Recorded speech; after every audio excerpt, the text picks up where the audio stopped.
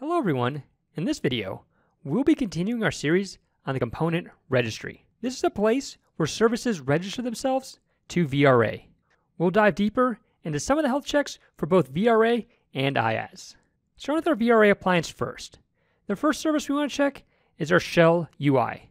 For this video, we'll be showing what it looks like in a healthy state. In a follow-up video, we'll be talking about what it looks like in a failed state. Our shell UI is the very last service to register. And if we have an enterprise deployment with load balancers, our load balancers check the service to make sure everything is working correctly. We can see in the output, the status is showing registered. The next service is our VMware Identity Manager. This is a service that integrates with Active Directory to provide authentication. And we have a couple different things that we can check.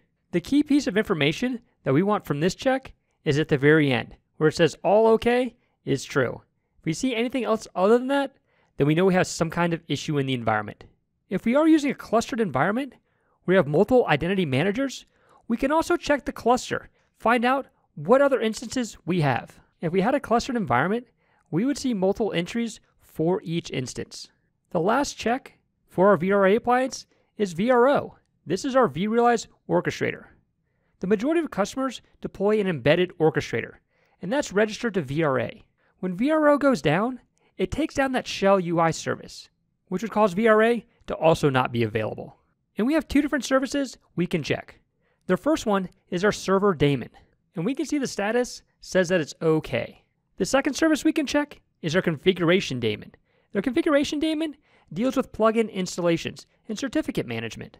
And while the output might look a little funny, this is actually expected behavior because we're accessing it in a different manner, not the way that vRA would normally access it. Switching gears, let's start focusing on our IaaS web server. In the component registry video, we talked about these three different web pools: repository, vCAC, and WAPI.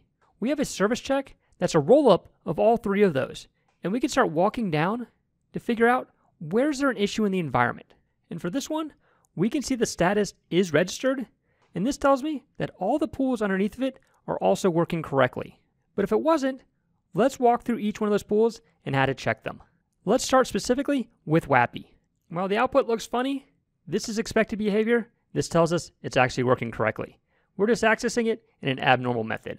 Let's talk about the vCAC next. This is our vCloud Automation Center.